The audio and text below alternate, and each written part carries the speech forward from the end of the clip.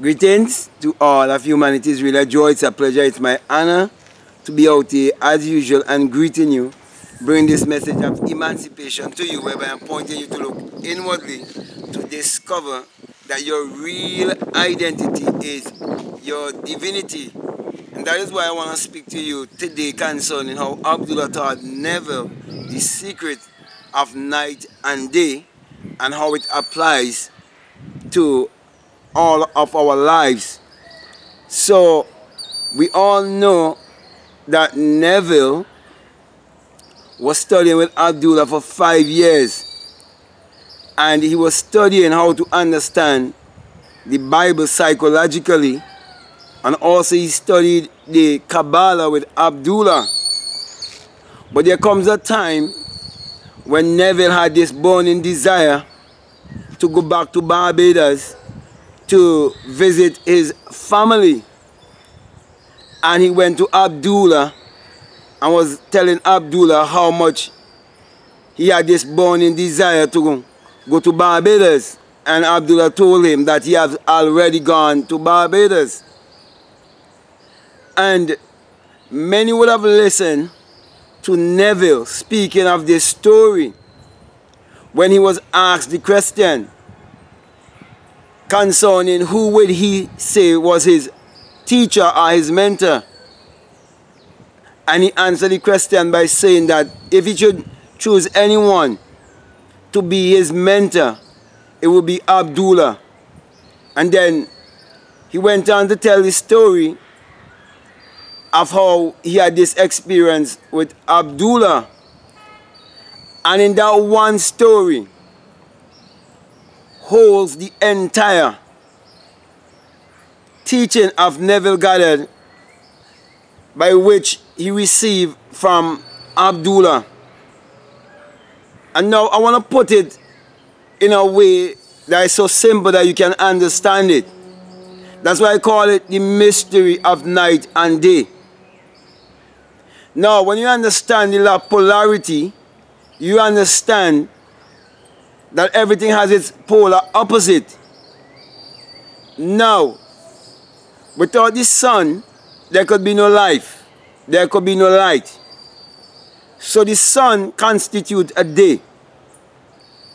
And in the absence of the sun, there is night. So you have light and you have darkness. You have night, you have day. You have a conscious mind and a subconscious mind. You have good and you have the opposite of good. Now you have truth and you have lie. So a lie is just a perversion of the truth. Because you can never have a lie if there isn't first a truth. You cannot have a false prophet unless there's a true prophet. So it's all about night and day. Now,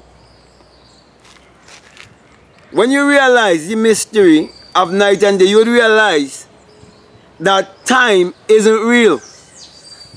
That everything is an illusion. And that the only thing that is real is your consciousness.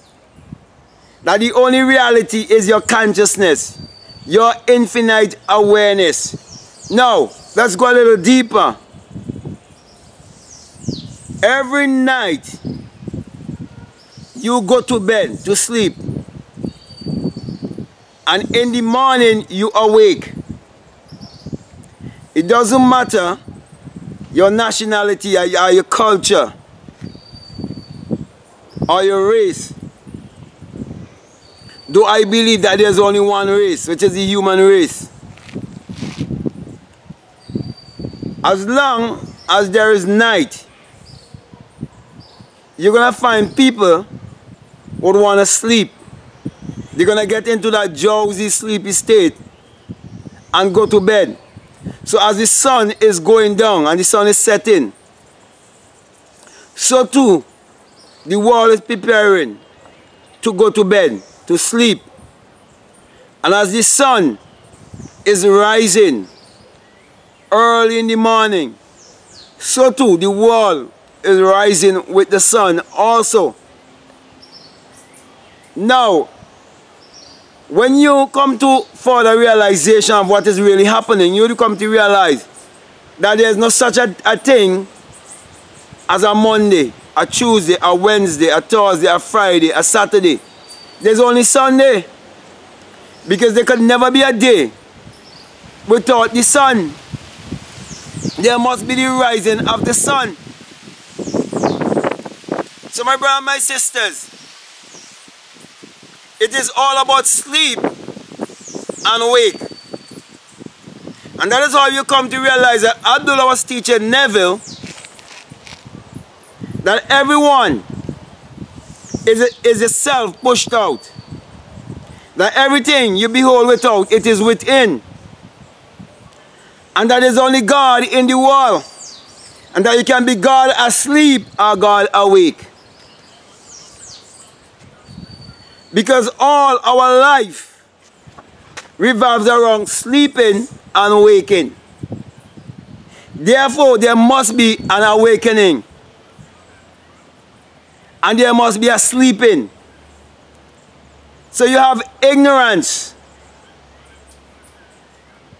And you have wisdom. So you have the wise and you have the foolish. You have the free thinkers and those who do not think for themselves.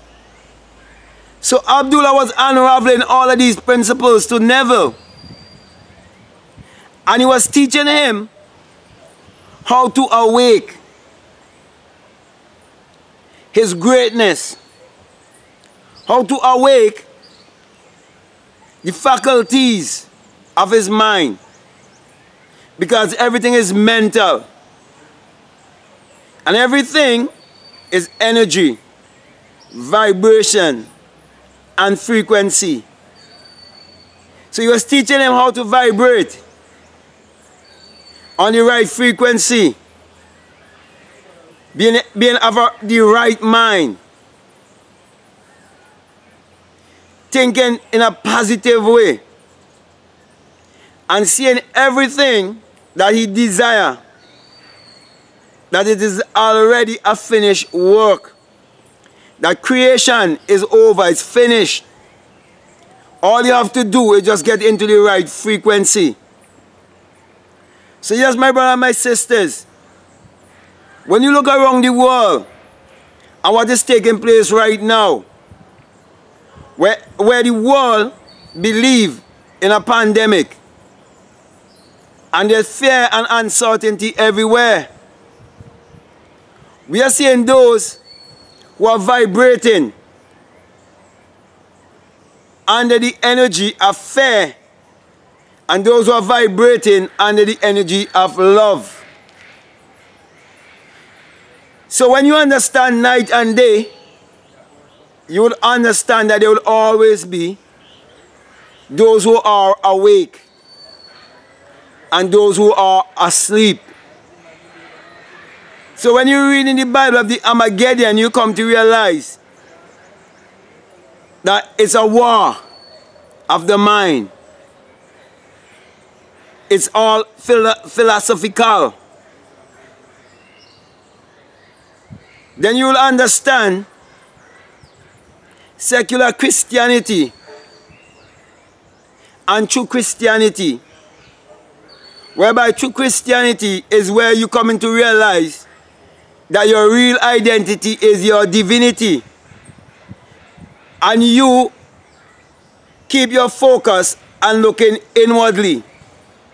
While secular Christianity is pointing you to look outwardly, to believe in a God in the sky, to believe in a power outside of yourself, and to vibrate under fear, doubt, and mediocrity. When we look around the world, we see prosperity and we see poverty. And it all goes back to one's mentality.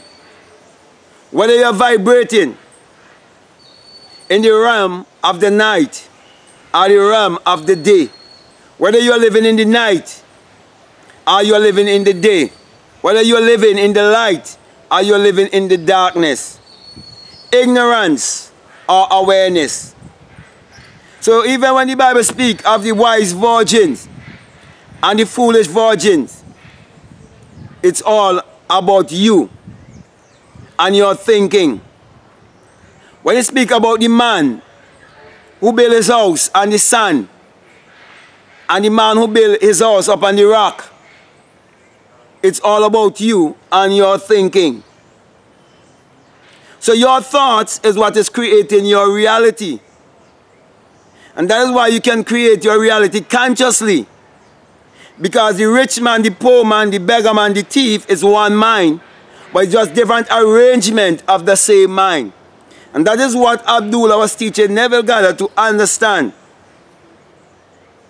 So my brother and my sisters, when you understand the secret of night and day, you'll understand how to deal with everyone. You'll understand why you are told to love the Lord thy God with all thy heart and thy strength and thy might, and to love thy neighbor as thyself. Because the self of man is God. Therefore, if you do not love yourself, if you do not accept yourself, if you do not embrace yourself, you would not know how to love and embrace others. So it's all about you. So Abdullah was teaching Neville that there's no one to change but self. That there's no one to blame but self.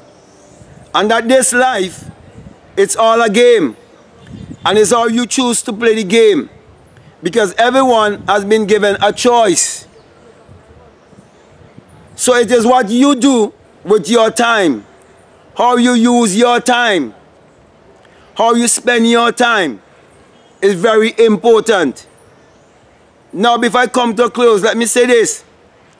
Each and every one of us that born into this world, we born with all our mental faculties. But if you do not exercise your mental faculties, you will never be able to discover your genius self, your greatness. You'll never be able to discover how powerful you are. You'll never come to discover that you are the Lord and Master of your destiny. You are the creator of your life, and that you can become a conscious creator. Many have gotten caught up in the rat race because this system of the world have you chasing after money before you chase after your identity. And the Bible teaches you the wisdom whereby you're supposed to seek first the kingdom of God and his righteousness, which is saying to seek first to know yourself.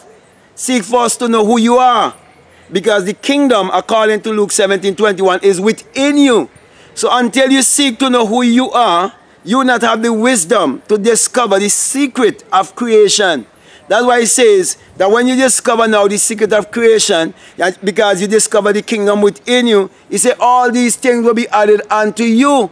Which means you'll be able to create your world how you want it. You will come to realize that you are the architect.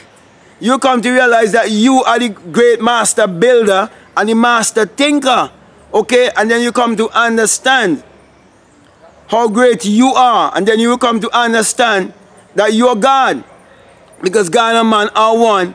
And you descending into generation and must reascend and must ascend into regeneration. So with that being said, my brother and my sisters, all I'm doing is teaching you how to understand the secret of night and day and what it really means. And how when you fully understand it, you wouldn't get trapped in things like birthdays. Because the reason why they have you celebrating a birthday every 12 months when you took 9 months in your mother's womb is because if you was to celebrate birthday every 9 months, you would realize it would fall on a different month every time. So they don't want you to discover that, because if you discover that, then you will realize that time isn't real. You will come to discover that everything you see around you is all an illusion. And when you go to bed and you fall asleep, it all disappears. Where does it go? You go into another world. You know, changing from the world of time, space, and matter, which is this 3-dimensional world, and you move into the 4th-dimensional world. And that is why Abdullah was teaching Neville how to go to bed consciously, and what to do before he go to bed, and how to think and operate when you wake up early in the morning. Because the way you go to bed is the way you will wake up, and that is the consciousness you would live throughout the day. And that is why some people, they repeat the same life over and over and over and over and over again, and they never make any change in their life and never make any impact on their world, because they fail to realize that we are here to build each other. Like the hand needs the foot, and the mouth needs the ears, and the ears need the eye and the nose, and so on. So we need balance in this world. So we have to understand every person, okay? Why people might think different to you and you might think different to them. It is all about the principle of night and day. So those who are eating from the tree of knowledge of good and evil, they always judge themselves and judge others as one thing is good and one thing is evil. But nothing is good or evil. Only thinking make it so when you understand what is life and what life is all about. For life is God and God is life. You can never separate God from life or life from God. So when you are eating from the tree of life, you will understand that each and every one of us have the same life.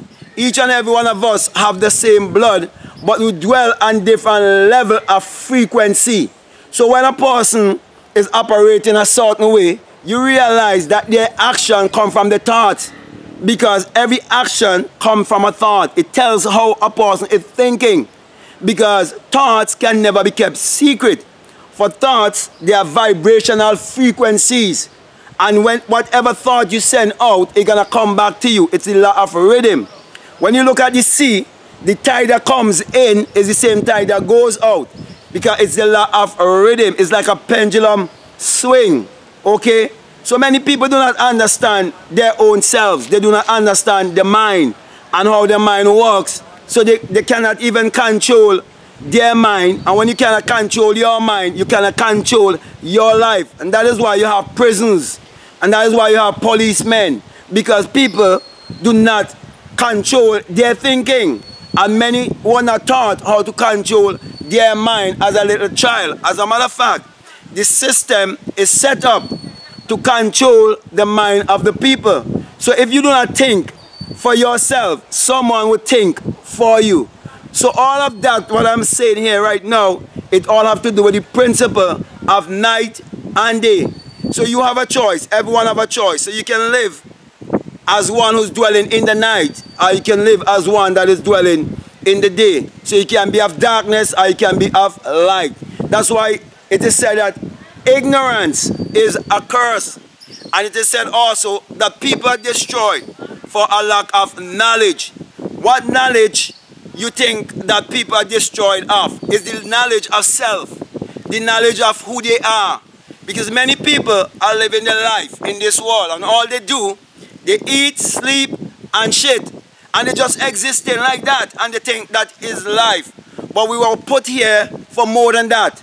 We were put here for a specific purpose. Each and every one of us have a divine purpose. That is why each and every one of us, we have a different fingerprint. Even if there's a twin, they have different fingerprint. Even if it's identical twins, they still have different fingerprints, because each and every one of us born for a purpose. And so many people, when they do not find a purpose, they do not know who they are, they just go along with life, and they just go and follow the crowd, and they just do everything that they were taught as a little child growing up, and they never question anything, and they live their life in ignorance and die in ignorance and keep the cycle going all the time. So ignorance keep repeating itself. But when you become wise and you come into a place of self-knowledge and you come to know who you are, it's gonna continue also. So Abdullah was teaching Neville this important lesson, so he can teach the rest of humanity that you have to look inwardly to discover that your real identity is your divinity. And when you understand that, you will realize that there's no one to change but myself. So you focus on changing yourself. And when you change yourself, you change your world. You change your environment, because you are the Lord and Master. You are the creator of your destiny. And that is your responsibility. So with that being said, my brother and my sisters, I want to thank you very much. And I want to say to you, if you're listening to me for the very first time, and what I'm saying to you, if it makes sense to you, then it is for you. That is why I'm encouraging you, if you haven't subscribed already, to subscribe, to like, to comment, to share this video. Before I end, let me say that this message I bring to you, it is the single eye. Yes, yes, yes. It is the single eye message of self-realization, of which Matthew 6:22 says, if your eye be single, your whole body will be full of light. That is why I always say to you, my brother and my sisters, hadn't it been that that eye has opened within me, and I would have ascended like a fiery being, having heard the unearthly wind, and would have rolled the stone away, and came out of my skull, and became invisible, became one with the wind, I would not been here, bring this message to you, saying to you that this body is the tomb in which Christ is buried, and there is no other tomb. There isn't a tomb in the Middle East. The real Middle East is within you, that place within you, because you shall awake, and when you awake, you will come to realize that you are God in flesh, and there's no other God. There's no God in the sky. There's no God in any religion, but within you, because it's the very life in you. That is why, my brother and my sisters, I always say to you, do not let anyone deceive you by bringing fear on you to make you believe that the symbol on the US dollar of the eye above the pyramid is an evil symbol. No, it is the symbol of the all-seeing eye of God in you, which is your own human imagination, the creator in everyone. For when you have the experience, you will have an awakened imagination, and you will burst your crown chakra and go beyond the skull. That's why I'll put my hand above my skull, saying to you that when you have the experience, you come to realize that it is the rising of the S-U-N in a S-O-N, and that it is the dawning of a new day in your life. For the sun parallels the human imagination, and the human imagination parallels the sun. For without the sun, there is no life and there is no light. And without the human imagination, there isn't anything made that was made. Therefore, the sun is what powers all of humanity. And the light of the world is not Jesus, a man 2,000 years ago. The light of the world is the sun, because no one can exist without the sun. So it is very stupid for someone to think that a S-O-N could create the S-U-N, when no S-O-N could be born in this world unless there first be the S-U-N. Also, you're told in Psalms 84:11 that the Lord thy God is a sun, as in the S-U-N, and a shield, and no good thing will he withhold from you. And the sun has never withhold any good thing from you. For when the sun is going down in the evening, you are going down to go to bed. And when the sun is rising all in the morning, you are rising up to continue your purpose on this earth. So the sun is always in alignment and in its purpose. And you have to align yourself with the sun, so that you will discover your purpose on this earth also. Now, in Malachi 4:2, you are told that the sun, as in the S-U-N, of righteousness shall arise in you with healing in his wings. So when the sun do arise within you, you're going to bring healing to humanity, because your wisdom will come to another level, just like it is spoken of as Solomon, because Solomon means son in man. That is why, my brother and my sisters, my encouragement always would always be to you to use your mind power, which is your sun power, your solar power, your God power, your creative power, which is your sexual power, to achieve your every desire. And that was what Abdullah taught Neville Goddard. It is all the principle of night and day. So with that being said, I want to say peace, love you all, I'm out.